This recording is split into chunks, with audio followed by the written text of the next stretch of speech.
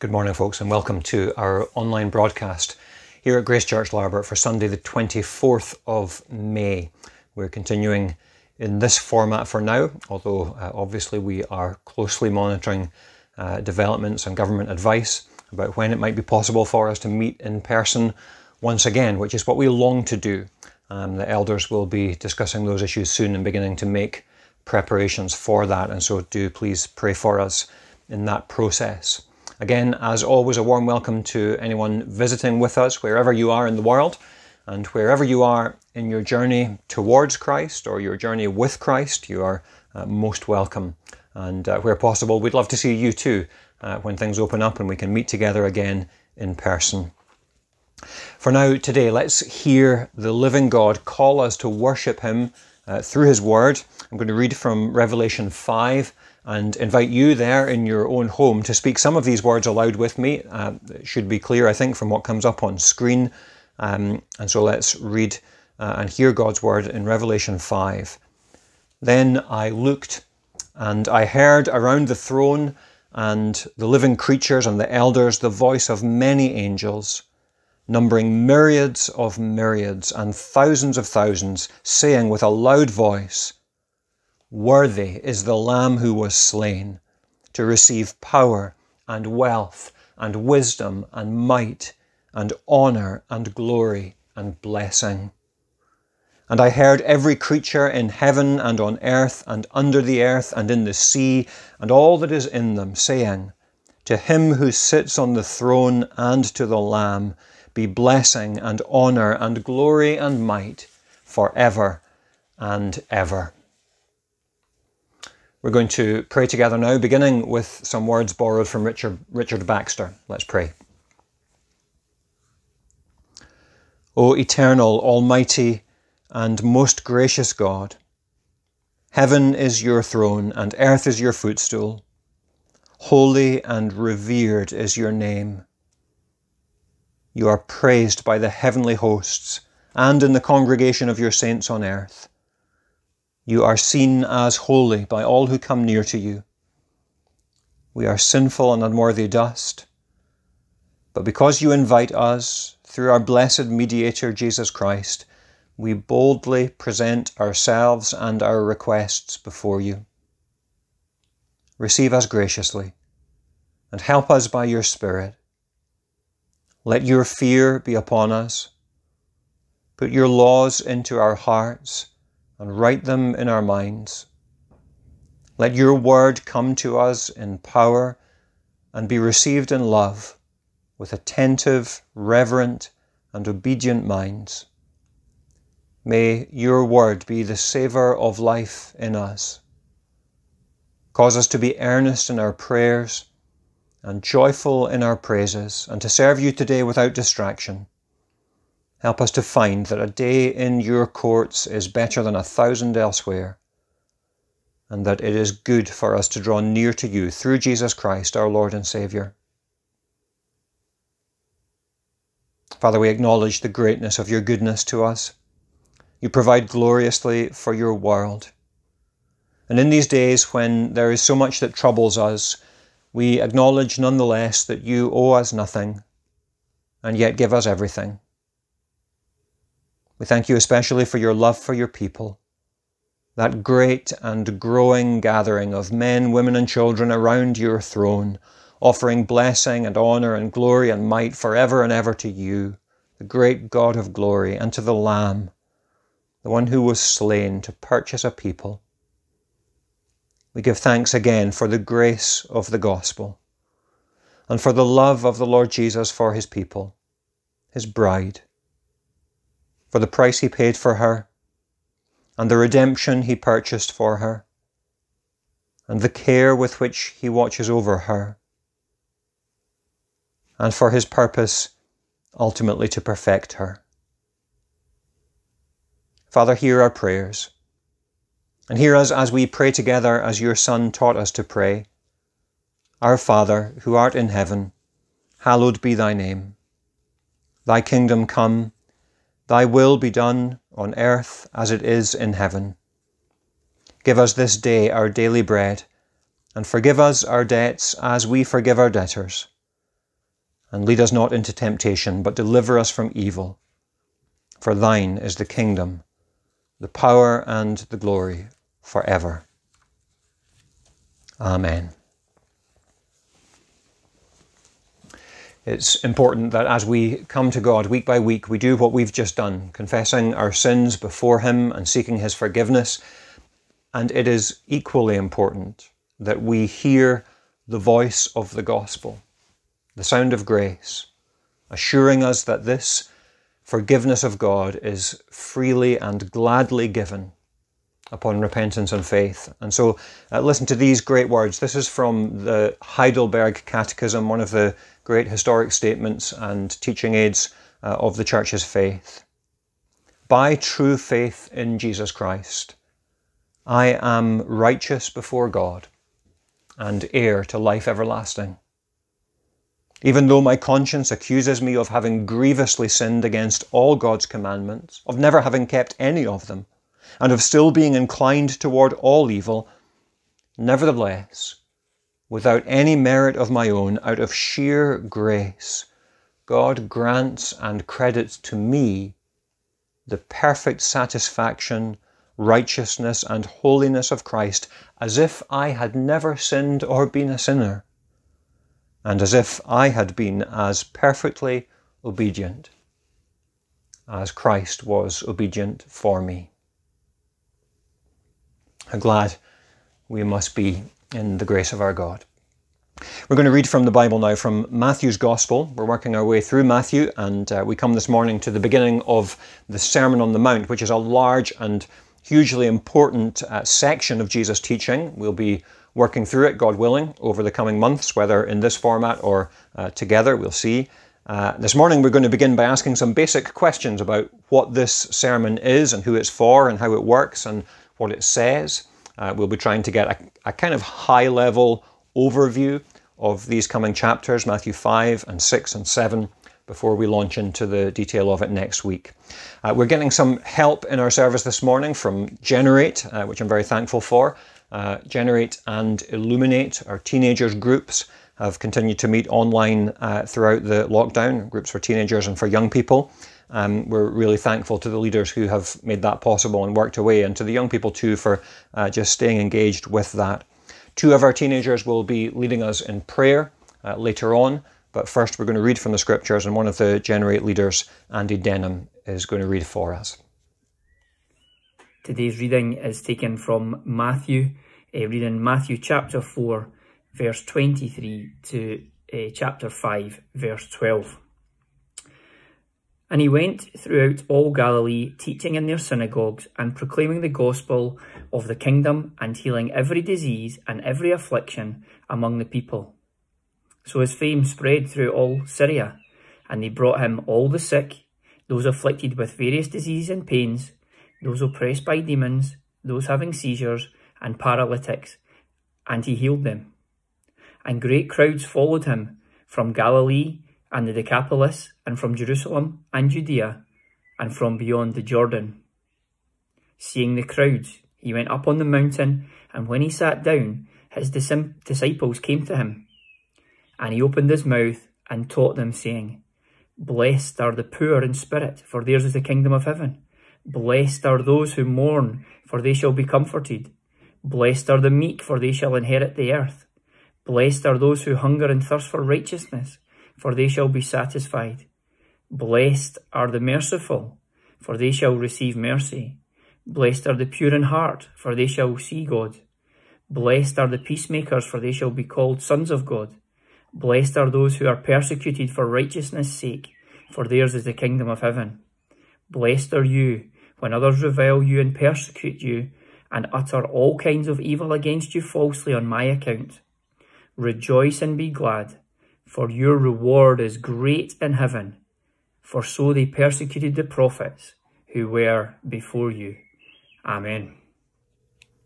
Boys and girls, you've just heard the beginning of a sermon, and no ordinary sermon either, but a sermon that was preached by Jesus himself. We're going to be thinking about it later in this service, and I'm going to preach a sermon about that sermon, and I hope you'll watch that part of the video too. As usual, I've sent out a couple of sheets, one for younger ones and one for slightly older ones, about P5 and upwards. So if you don't have those, then pause me and you can go and print those off, and those might help you when you're listening to the sermon later on. Here's a question. Whether or not my sermon is any good, do you think Jesus' sermon would be any good? I hope you're saying yes there at home. If you're saying no, then maybe mum and dad need to have a word with you. Jesus is perfect, isn't he, in everything that he does, and he's completely wise, and he's completely obedient to God. He's the only person who has ever preached a perfect sermon.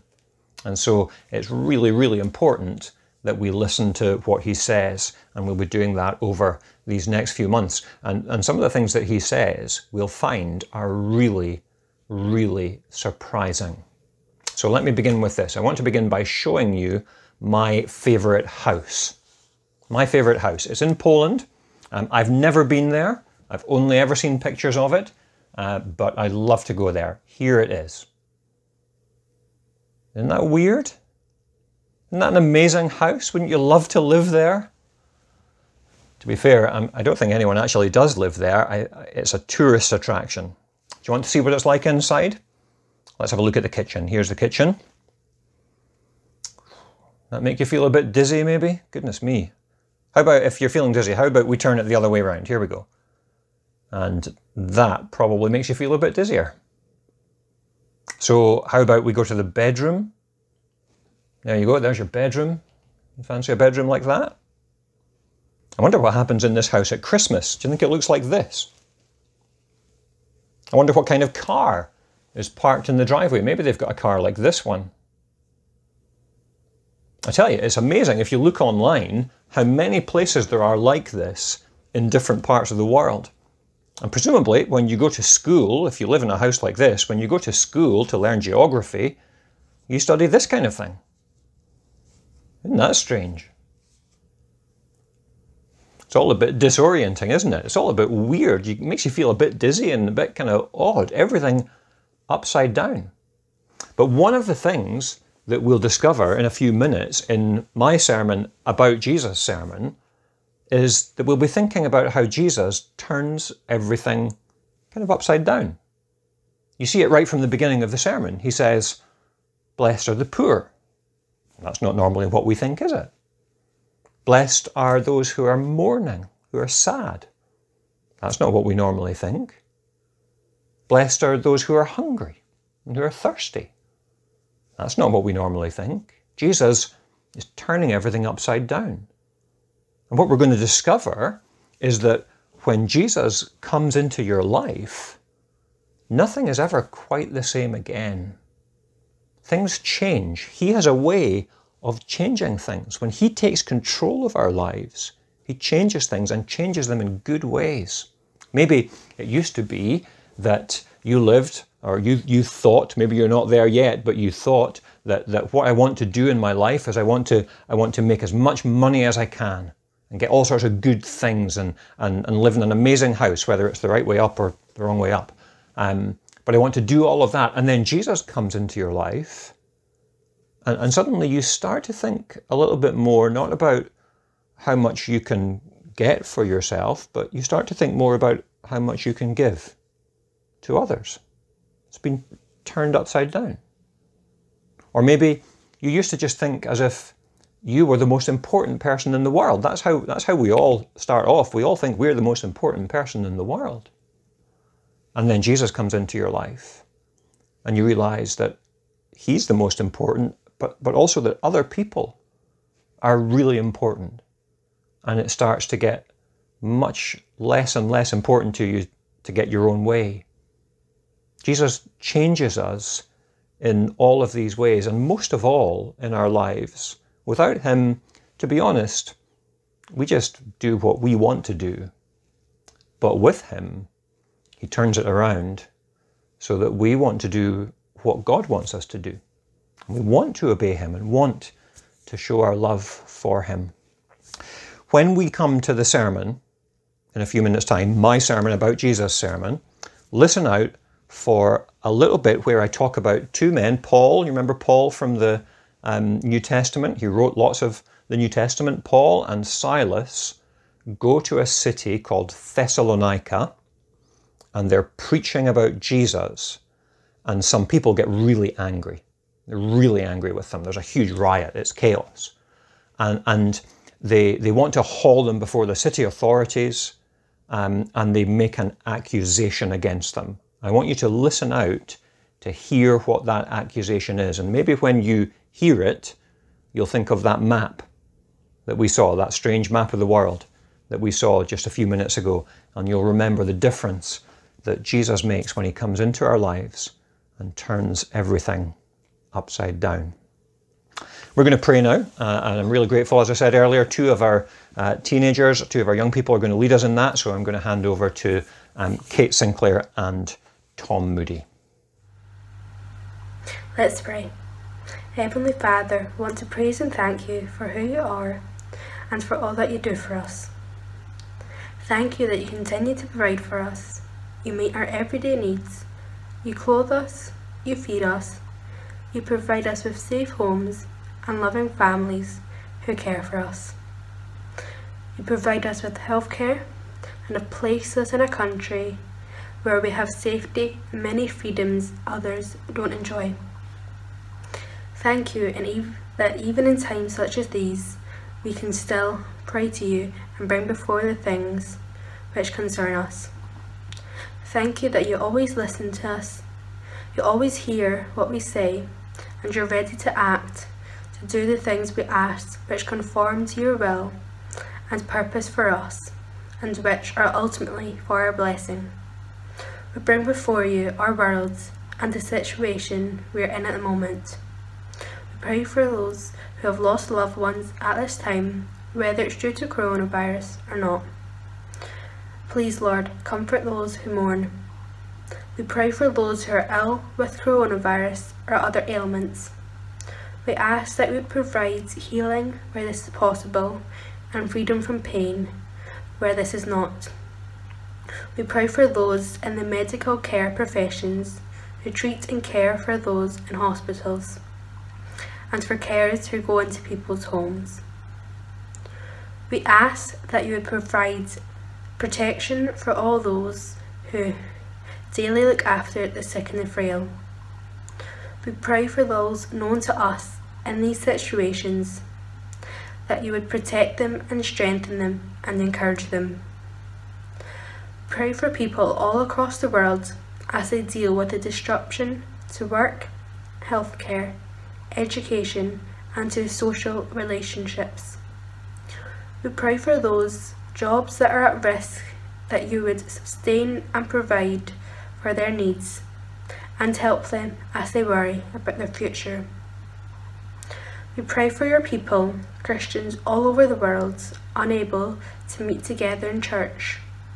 We pray that the situation would soon be over, and once again we'd be able to gather together to worship you.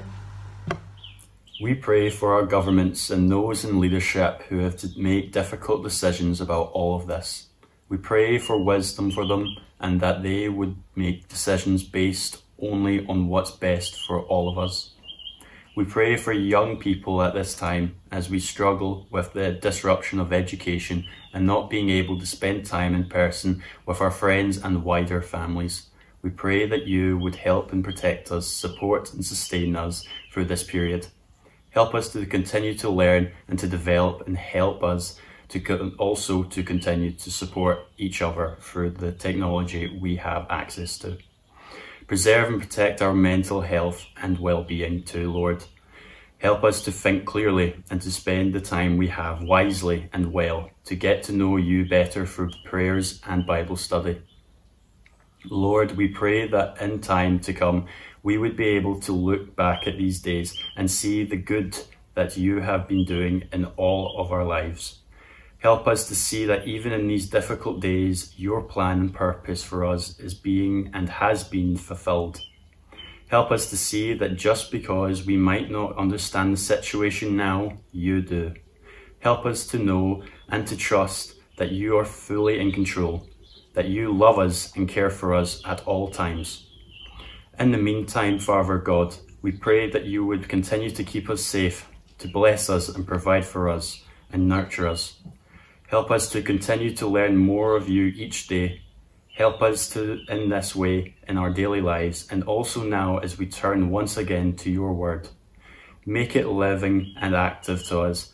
Use it to encourage us, to train us, to rebuke us, and correct us where we need this. Help us to grow as your people. Lead us, we pray, and continue to build your church. In all of these prayers, we ask that your name may be glorified and that Jesus would be proclaimed as Lord in our lives, individually, in your church, and in the world as a whole. We ask all of this in Jesus' name. Amen. It was in June 1940 that France fell to the Nazis. It was believed by most that Germany would inevitably win the war and that resistance was futile. But within weeks, there were those who would accept no such thing. To remain silent while swastikas flew from the Eiffel Tower and while the National Assembly building was draped in a huge flag proclaiming Germany is victorious on all fronts, it just could not be tolerated. These were men and women determined to live free and French. And so, in contrast to the collaborationist regime at Vichy, the resistance began to form. In time, countless heroic and often sacrificial actions would undermine German war efforts and significantly help the Allied counter-invasion in 1944.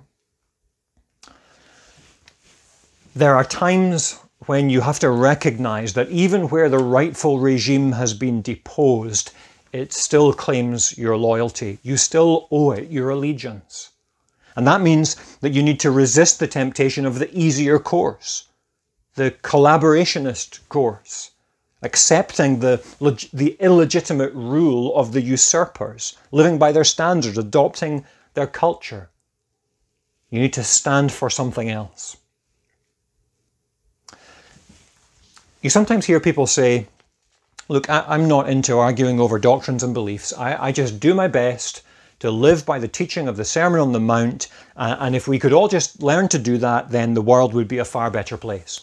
You generally find that most people who say that have never actually read the Sermon on the Mount, and if they do, they very quickly find a fair bit of it either utterly unrealistic or deeply offensive.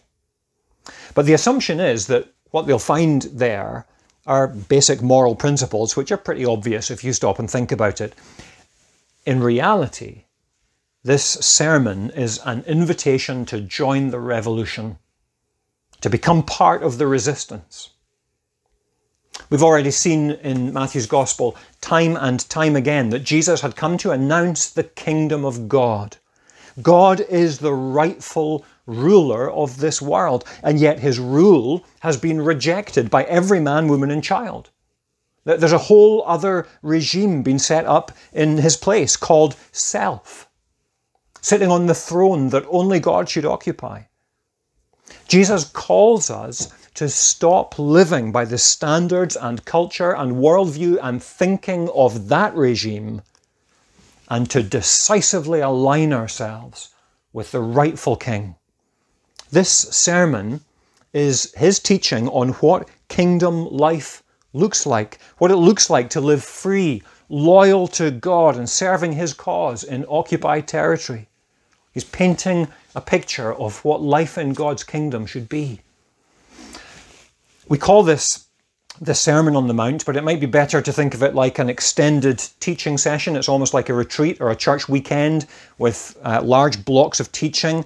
Matthew isn't claiming, I don't think, to be reporting Jesus' words verbatim, as if he had recorded it all on his phone and transcribed it later, word for word. This is more like his sermon notes from the weekend, his summary of the teaching, but of course a summary which has itself been guided by the Holy Spirit. I've described this as an astonishing sermon, and the reason I call it that is that it astonished those who heard it. If you have a Bible there, hope you do, flick forward to chapter 7, Matthew 7, verse 28. That's where we come to the end of this sermon, Matthew 7:28. And when Jesus finished these sayings, the crowds were astonished at his teaching, for he was teaching them as one who had authority and not as their scribes. That's an interesting contrast, isn't it? These people were used to being taught by men who had no authority. And now, as Jesus preaches, there is weight to his words. They land in the hearts of his hearers. This isn't someone presenting an abstract thesis, interesting thought, something maybe worth mulling over sometime. This is compelling and urgent and powerful and real and important. This demands to be heard and it demands to be obeyed. When people hear Jesus speak about this kingdom life, they're thinking two things. Number one, this is true. This is what it would look like to live for God. And number two, I need to do this. I need a new life. So here's what I want us to do this morning. We're going to look at two introductory things, big picture things to help us to orient ourselves at the beginning of this major section of Jesus' teaching. And then I want to give a brief overview of the main themes, if you like, of the Sermon on the Mount. It'll take us a good few months to work through Matthew 5, 6 and 7, God willing. And the danger, of course, is that you can't see the wood for the trees. So this morning we're taking a step back. We're trying to get a view of the whole forest. Here's the first thing that's really important that we understand about the Sermon on the Mount. It's preached to believers. It's preached to believers. We've seen that there were large crowds listening in. They were astonished at what they heard. But notice what it actually says at verse 1.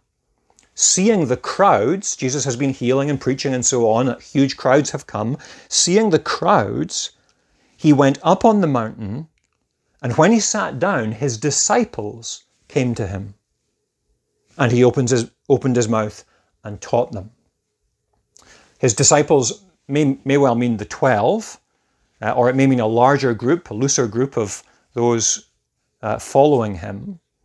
But the point is that this teaching was directed to people who had already made a clear commitment to follow Christ. It wasn't directed out there at the world in general, but at God's people in particular, those who had been received into the kingdom and so now needed to learn how to live the life of the kingdom. Now, that observation may not seem particularly earth-shattering, but it's actually crucially important. It's crucially important that we recognize it now and remember it in the months to come. To see why, it helps to draw a parallel, which is probably in the back of Matthew's mind. Remember how much we've already seen about just the massive connections that he sees between the Old Testament, the whole sweep of God's dealings with his people over centuries, and the person and work of Jesus. Jesus completes and fulfills the stories of Adam, Abraham, Moses, David, Israel, and so on. So consider Moses. Moses leads the people out of Egypt, through the waters of the Red Sea, on through the testing of the wilderness, until they come to Sinai, where he ascends the mountain to receive the law of God and pass it on to the 12 tribes of Israel. Now, Jesus comes out of Egypt, passes through the waters of baptism, enters the wilderness to be tested, and then comes to the mountain where he receives from God teaching about the Christian life, which he passes on to the 12 disciples. You can see so clearly the recapitulation, if you like, by Jesus of the pattern of Moses. With Moses, the order of events was always important.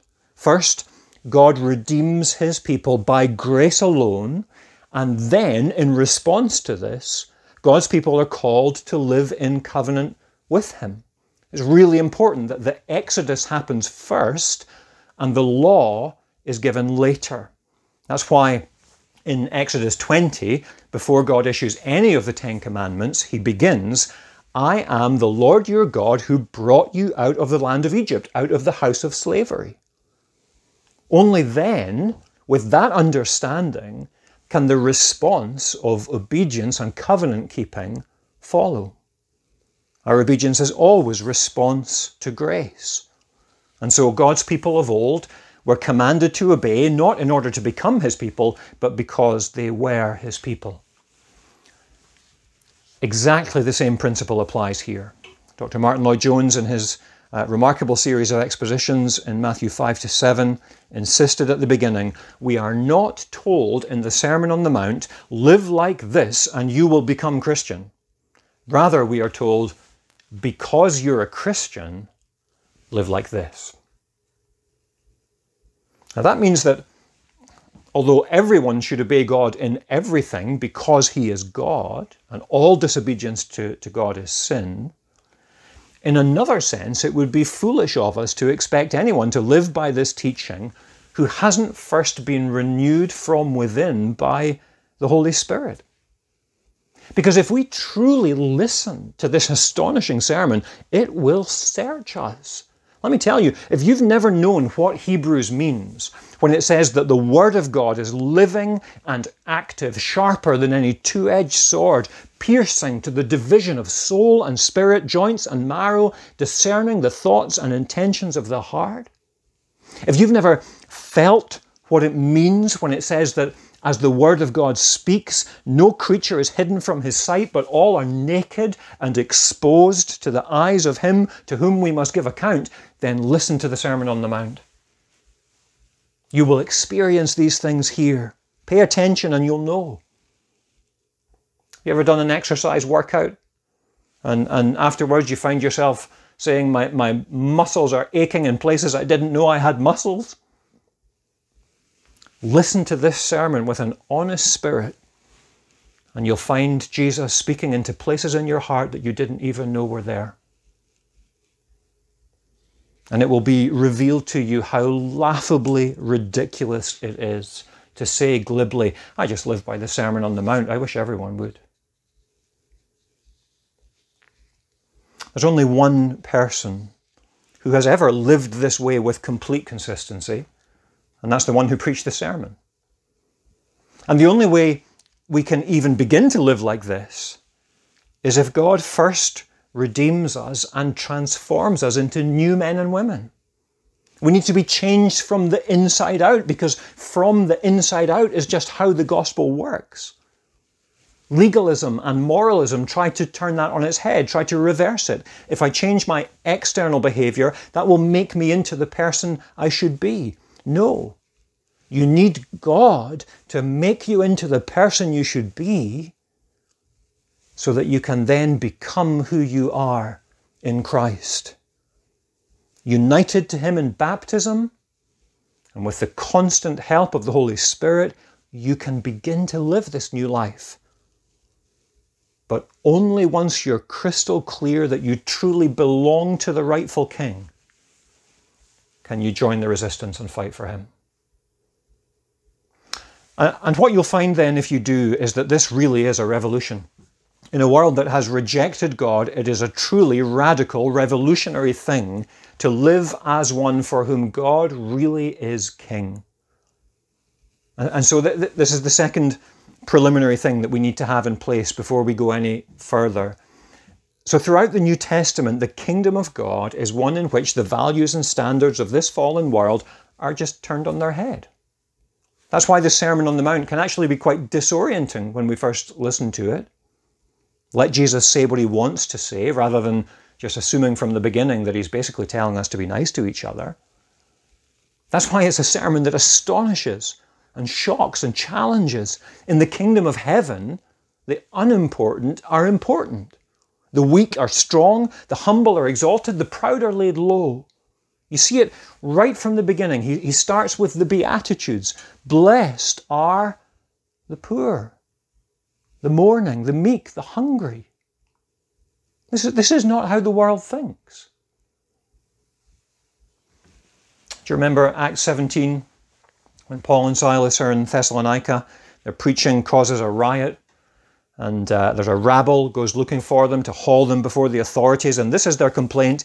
These men who have turned the world upside down have come here also, and they are all acting against the decrees of Caesar, saying that there is another king. Jesus. Those two things are connected. Another king and turning the world upside down. That's exactly what we see in the Sermon on the Mount. These chapters present to us an understanding of life and a way of life which is the polar opposite of everything that our world assumes to be true. This is revolutionary. And although we'll come to it all in the coming weeks, God willing, we'll consider it at more leisurely pace then. For the rest of our time this morning, I just want to introduce some main themes of this astonishing sermon. There are various ways that we could do that, but I want to borrow a familiar triad that we find in various places in the New Testament as a summary of the heart of the Christian life. You'll know that at various points the New Testament speaks in terms of faith, hope, and love. These are core characteristics of the Christian believer because they are core gifts of God. They are the precious essence, if you like, of what God gives to us through Christ. And it seems to me, looking through this sermon, that we can see these things really clearly here shaping kingdom life. I think that's quite instructive that we can so naturally look at it in these terms, because it confirms that all of this teaching, although it is deep and soul-searching and challenging, it's essentially a description of what God intends the ordinary Christian life to look like. So let me draw out three things then from these three things from the Sermon on the Mount. In the first place, the Sermon on the Mount calls us to exercise revolutionary faith, new depths of trust and obedience. I think one of the most striking things about this part of the Bible is the way in which it leaves no part of us untouched. It has a breadth to it. It stretches out into every part of our lives. Citizens of the kingdom recognize that the king rules over everything. Here, near the beginning of Jesus' public ministry, we're learning that to follow him is not to have a religious aspect to your life, or to have certain times when you think about God, or to have certain areas over here where he helps you or influences you. No, to be a follower of Christ is to subject every part of who you are and how you daily live to his rule. There's nothing held back. And so we'll find as we go through this sermon that Jesus pokes his nose into your home, your relationships, your workplace, your kitchen, your dining room, your bedroom, your checkbook, your internet search history, everywhere. He knows it all, and he claims the right to rule it all. Now, that absolutely does not mean that kingdom life is a life of legalism and rule-keeping or of fear and subservience. That's a travesty of Christian faith. It's a profound misunderstanding. The Christian is someone who loves Christ and longs to please Christ and so lives for Christ. It's not about rules at all. It's about the devotion of the heart. And that's why, alongside the breadth of this sermon, and equally important to it, we find that this is a sermon with depth. I don't just mean it's profound teaching, although it certainly is. I mean that it probes deeply into us. And while some have never really read it and assume it's just common sense, really, there are others who have read it deeply and actually despaired of it. This is impossible, they say. No one can live like this. Now that's wrong, because we've seen that Jesus did, and we've seen that we are baptized into him and have his Spirit. This is God's intention for us. This is not some kind of theoretical thing. This is given to us to live by. But there is a reason for that reaction. It's actually a more realistic reaction than the reaction that says, yeah, I can do this. It's far more realistic to say this is impossible. Because not only does this sermon stretch out into every part of us, but it digs down into every part of us. Sharper than a two-edged sword, the words of Jesus cut into us deeper and deeper, and they leave nothing untouched. Only by ignoring the radical nature of this teaching can we evade that. And so constantly throughout this sermon, Jesus makes clear that he's going to poke his nose not only into every aspect of your outward life, but into your brain, and into your heart, and into the deepest places of your soul. He's relentless. Not only are your words and actions to be surrendered to your king, but so are the deepest thoughts of your mind and of your heart. He digs right down. He just keeps going and doesn't stop. He gets right down into the essence of everything that matters to you the most. Your affections, your emotions, your ambitions, everything that fires you up. There are no secrets here. There's nothing exempt from his rule. And so he moves past actions and on into motivations. He gets to the heart of everything. When someone angers you, he says, it's not enough just to not punch him in the face. Jesus calls you to love him. When the temptation of wrongful desire comes to you, it's not enough just to not commit adultery. Jesus calls you to maintain purity of heart and thought and cut your eye out rather than let it cause you to sin. When circumstances make you anxious, Jesus calls you to new depths of trust. No matter what's going on, there could be a global pandemic going on, but do not be anxious, for your Father knows your need. This is revolutionary faith, turning everything upside down. It's so challenging. Obey me in everything. Trust me for everything.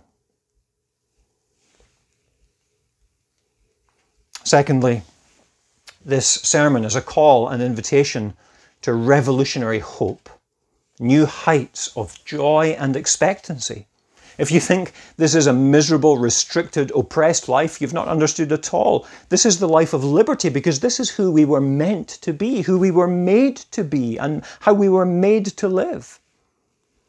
And entrusting ourselves into the hands of this King and into the realm of this kingdom, we have hope and security beyond measure.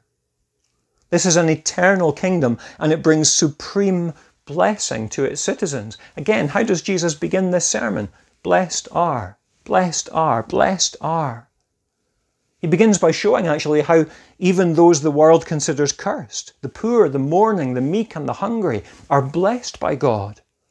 He shows how those the world considers fools, the merciful, the pure, the peacemakers, the persecuted, are blessed by God. And as we follow through this sermon, we'll find that part of its revolutionary nature is that Jesus is always turning appearance on its head. What appears to be desirable is fleeting. What appears to be worthless is treasure. This is what it means to live by faith, being sure of what we hope for and certain of what we do not see. And so in chapter 6, the citizen of the kingdom of heaven lays up treasure not on earth where moth and rust destroy and where thieves break in and steal, but in heaven, where both his treasure and his heart belong. The citizens of the kingdom refuse to be anxious, but trust God for tomorrow. And knowing that he knows our need and loves us, they seek first the kingdom of God and his righteousness. The citizen of the kingdom knows that when she simply asks, it will be given to her. And when she seeks, she will find. And when she knocks, it will be opened to her. For she has a Father in heaven who loves to give good gifts to his children.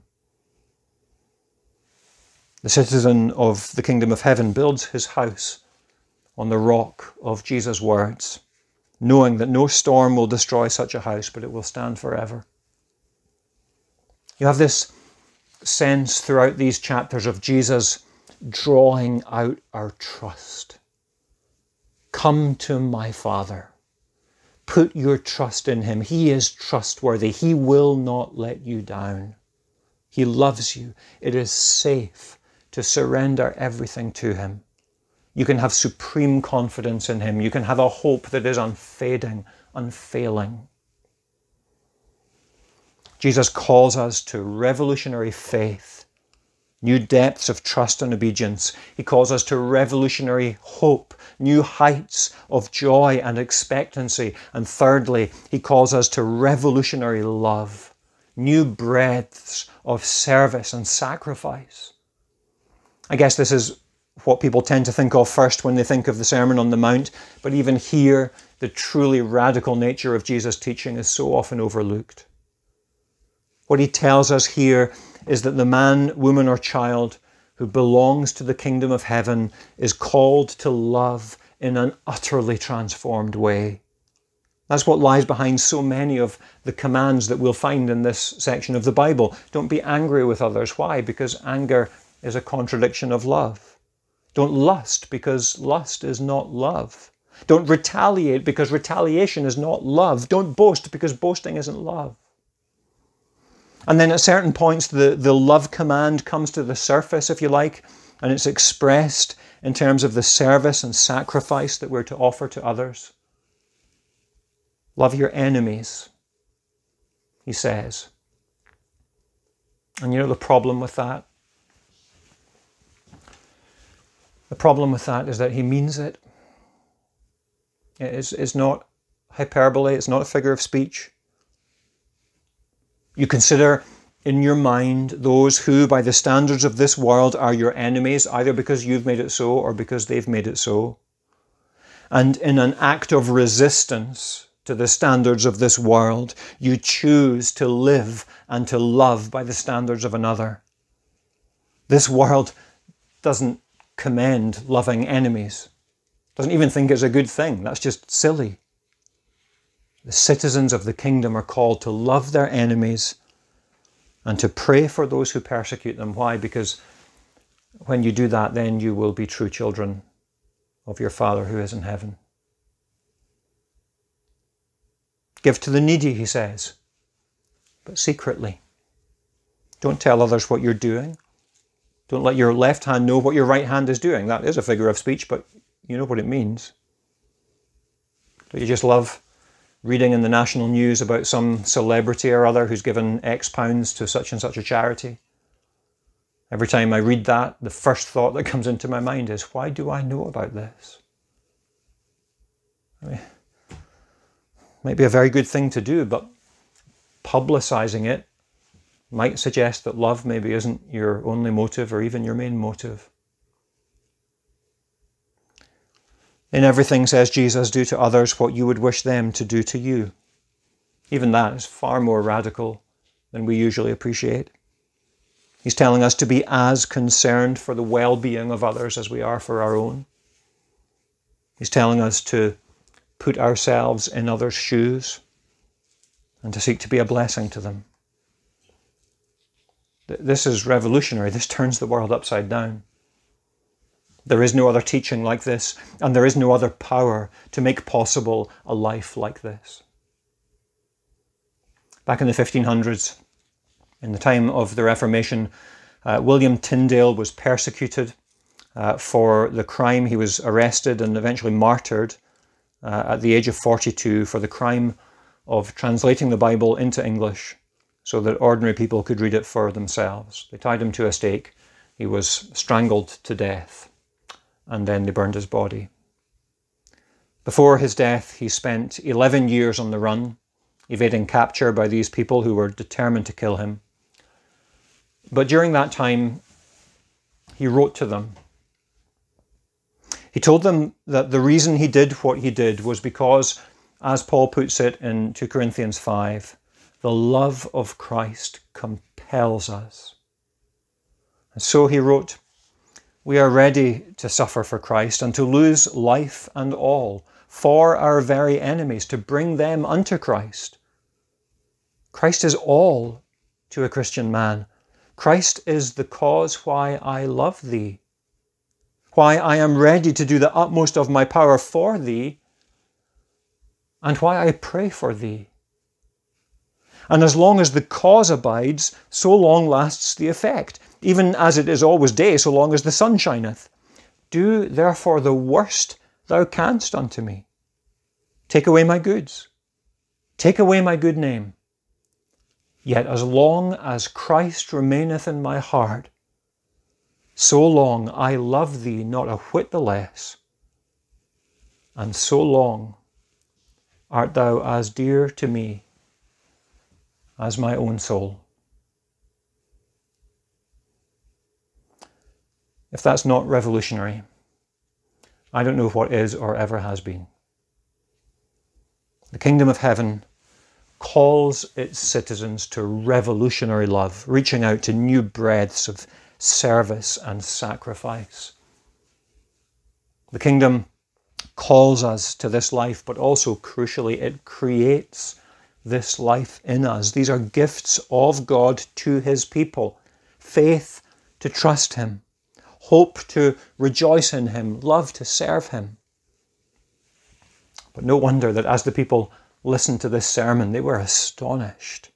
Here was the most radical possible teaching, the unqualified call to join the revolution, to live in this world by the standards of another, coming to them from the lips of this man, and yet with all the authority of God.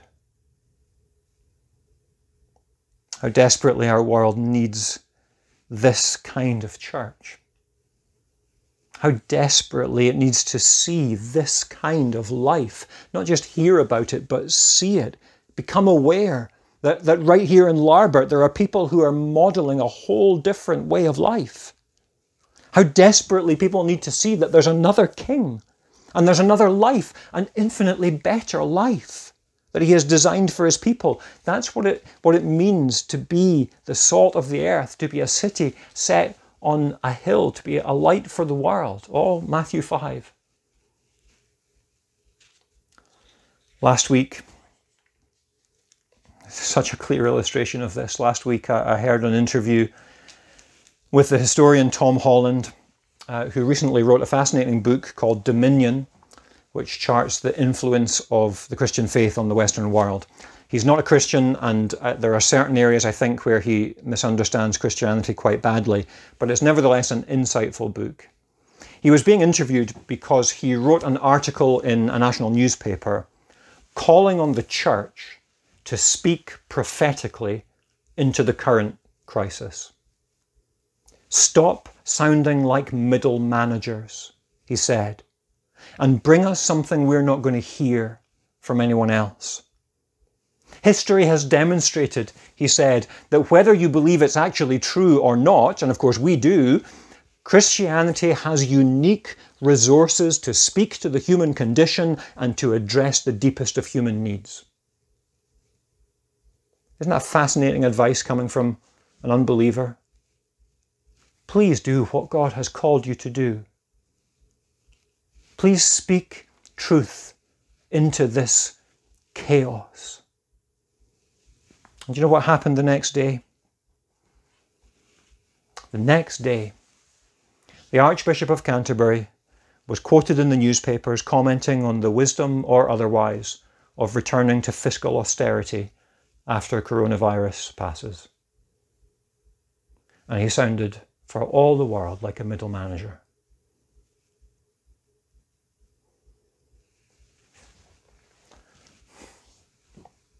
Do we or do we not believe the gospel?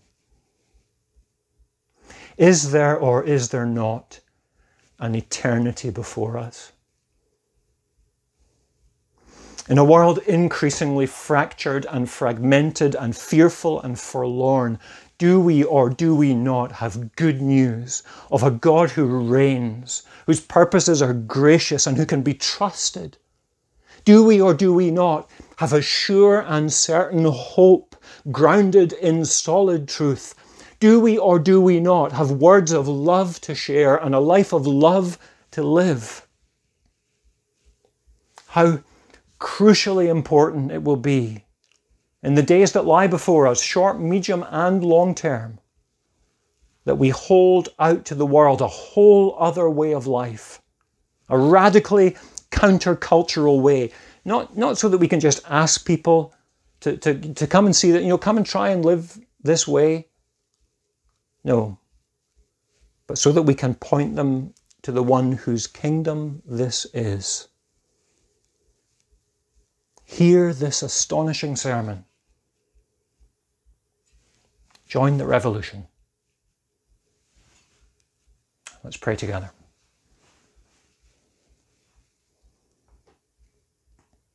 God our Father, we recognize that the first and most urgent thing that we need to do as we hear the teaching of your Son is to repent. Father, forgive us for the many times when we have domesticated him, when we have reduced his teaching to something far, far less than it is.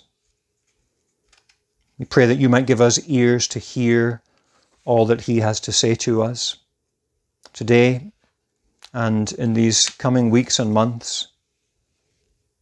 We pray that you might speak to us, that as we submit to your word, as we hear your Son preach, that you would speak afresh to us. These would be living words to us by your Holy Spirit. Father, we so often are tempted to think, if only we had been there and heard. You have told us that as we open the pages of your word, the Spirit of your Son speaks afresh. We are there. We hear his voice. Give us ears to hear. Give us soft hearts to receive what he has to say. Father, we thank you that these things of which he speaks are gifts of God to his people. Revolutionary faith, revolutionary hope, revolutionary love. Faith and hope and love to renew us and to change our lives forever. We thank you that these are gifts that you give to us, but we pray that we might receive and embrace these gifts, that we might hear the call of this kingdom, that we might join the revolution, and that resisting all temptation to collaborate with the forces of this world, we might live by the standards of another. Father, may we always remember who our King is. May we always remember where our loyalty is. And may we always live for you, for our good, for our joy, and for your glory. And these things we ask in Jesus' name. Amen. Hear the blessing which God pronounces upon his people. The Lord bless you and keep you. The Lord make his face to shine upon you and be gracious to you. The Lord lift up his countenance upon you and give you peace. Amen.